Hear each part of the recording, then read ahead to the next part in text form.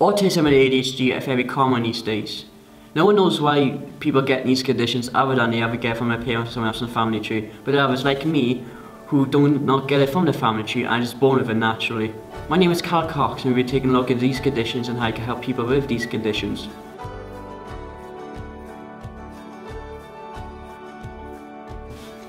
Some symptoms of ADHD are seems forgetful. For example, I have to use the script to remember all this text. I'm easily distracted, which is also quite true, or daydreaming, which I do quite a lot myself.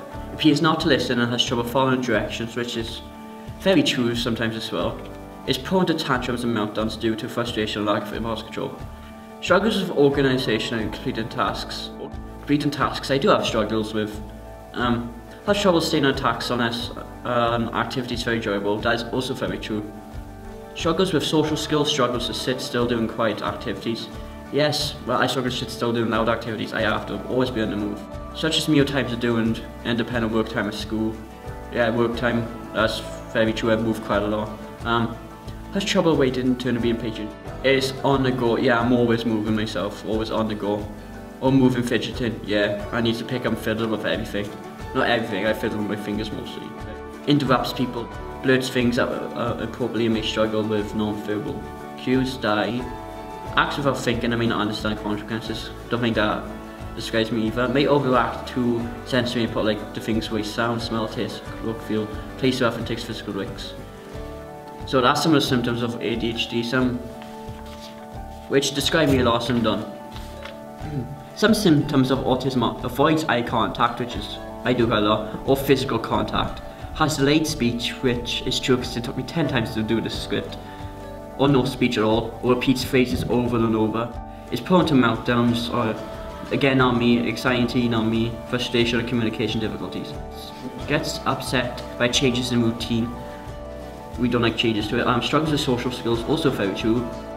Uses excessive body movements. Yeah, I do move quite a lot. Example, walking, which I do quite a lot, flapping my hands, sometimes I do it randomly. Has obsessive interests and experiences. And experience pervasion is constantly on the go. Again, it picks and needs to pick and fidget. Again, some of these symptoms are very similar to ADHD. So pick up and fiddle everything yet again. It's very advanced verbally, but struggles with non-verbal cues. Has trouble showing understanding of other people's feelings and his own. Reacts strongly to the way things sound, smell, or taste. So half of these are basically exactly the same thing as ADHD, but half of them are very different. So those are some of the symptoms of autism. Now, there's no cure for ADHD, but currently the available treatments can reduce symptoms and improve functionality. Like treatments include medication, which is what I did, physical therapy, education or training, or a combination of treatments. Or psychotherapy, I read that one, which is, you know, you talk to a person on a chain, or like a classic scene you see in movies, stuff like that. And that's all it is for ADHD, but it's quite a lot for autism. Like if it helps showing, like if you tell someone a story, it helps to show them a picture or a video or something like that to help tell the story, or saying and writing things down for them. It also helps if you can break down exactly like each millisecond of what you're trying to explain the story. And if you say like a phrase like it's raining cats and dogs, especially younger kids with autism, they might take it very literally. So raining cats and dogs, you have to explain to them it's just normal rain, even though they might not get it. I mean, I don't know if I was like that as a kid. I do take things literal, but I don't know if it's like that literal.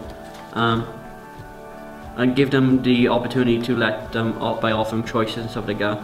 I try not to teach a bit what they might want to say about those. If they have difficulty explaining something, repeat back to them what you have understood, so they can explain the thing better. Like me, I'm struggling with this right now. Another thing is dealing with change. Right, like again, I have a routine, and usually if something changes, I don't know how I react. I just sit in silence. I don't even know what's going on. My mind's like, what? What's going on?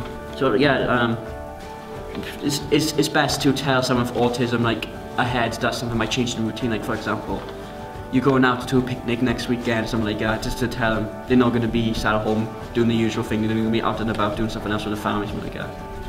So that's one of the ways you can help people with autism and ADHD. As you can tell, I struggle with these conditions myself, just reading this. But that's the way you can best help people with these conditions.